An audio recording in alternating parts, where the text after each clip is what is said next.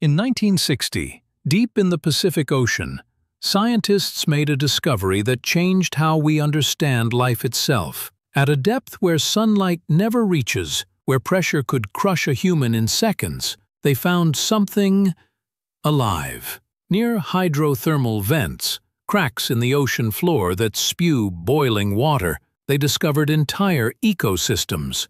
Worms without eyes, crabs with no pigment, and bacteria that fed on chemicals instead of sunlight. Until that moment, we believed life needed light to exist, but these creatures thrived in total darkness, surviving in conditions we once thought impossible. This discovery didn't just amaze marine biologists, it made scientists wonder, if life can exist here, in this hostile environment on Earth, could it also exist deep beneath the surface of other planets?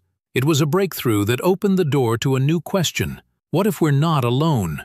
And all of it started with a strange glowing vent at the bottom of the sea.